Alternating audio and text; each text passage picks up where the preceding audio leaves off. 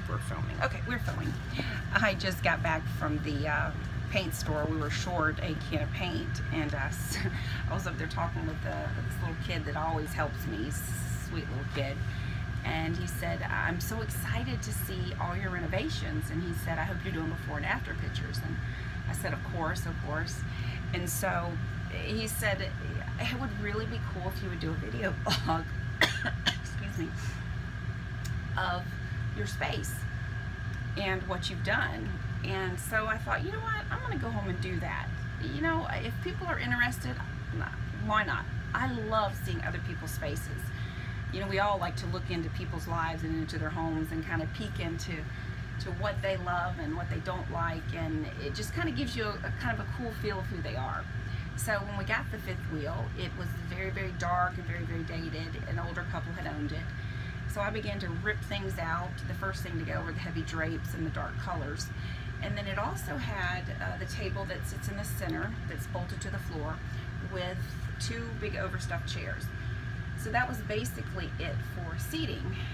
And the majority of our stuff is in storage. So we have only been able to pick out the very things that we love the most and bring them with us. So I really wanted to have those things in the fifth wheel. Even if it was a small space, I didn't care. I wanted to create a space that was ours, a home that was ours. We've been on a very difficult journey over the past several years. We were in commercial construction, and back in 2009 things just kind of went bad, and it's just been really difficult to get back on track.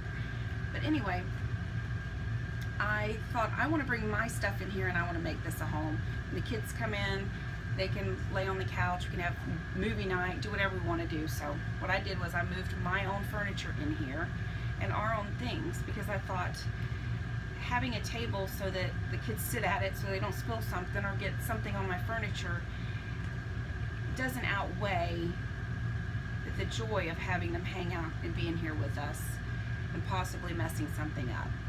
So that's what I did. I brought our stuff in, I brought my favorite chair, I brought a small little sofa in, and I began to make this home for us. We had been living with my mom, and no issues, just very cramped space, but it wasn't my space.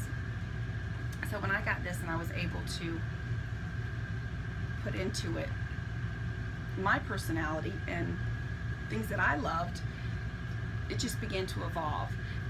It had very dark cabinets. We stripped the cabinets and I put a real pretty gray on it.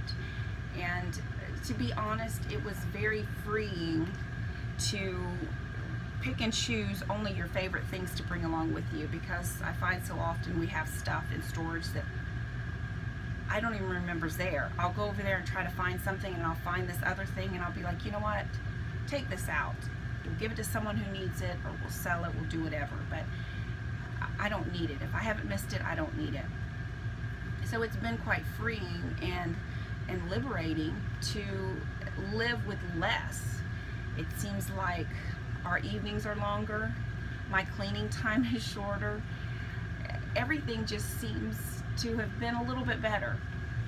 So I hope you like our home.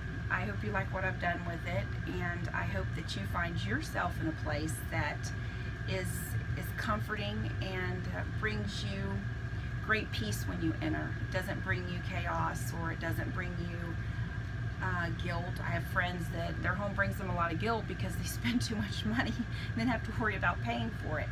So I hope your space finds you just very happy today, and you make it your own. It doesn't take a big place, and it doesn't take a fancy place or an expensive place. It just takes a space that you take and you own it, and you make your tribe feel loved and feel comforted and feel welcome there. That's all it takes. All right, I hope you like it. Bye.